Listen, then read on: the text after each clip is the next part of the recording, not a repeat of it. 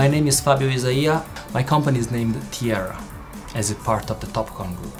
My name is Mike Gomes, and I'm the Vice President of Business Development for our Agricultural Business Unit for Topcon Positioning Systems. Internet of Things is the way to connect everyone and everything in a seamless way in real time.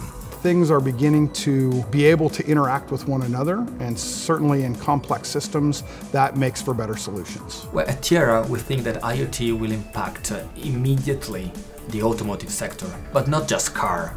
We are thinking tractor, combine harvesters, graders, dozers, excavators. Agriculture is a heavy industry, and it's one of the last industries that's beginning to go through true process control. The Internet of Things means that that process control starts to become interconnected. One item starts to relate to the others. We serve a number of the equipment manufacturers in the agricultural business, and so in many cases we're embedding the telematics systems into the vehicle platform so that then they can get more information back about those vehicles. Well, IoT is playing a great role, very, very important role.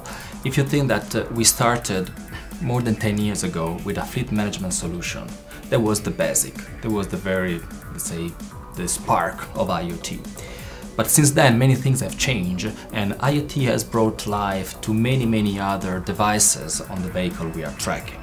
So IoT now allows the connection of many, many different devices, bringing more and more information, and which allows more and more business.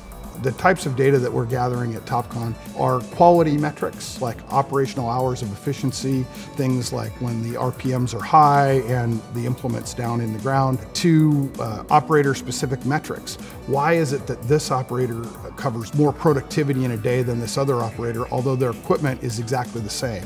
That information has one value to the end user. It has a second value to the local service provider or the local distributor who services and supports that equipment, but it also has value to the original equipment manufacturer. The most rewarding part of my job is to get in front of the customer and help them realize the value of the information we can provide them with, that possibly they are not even aware of.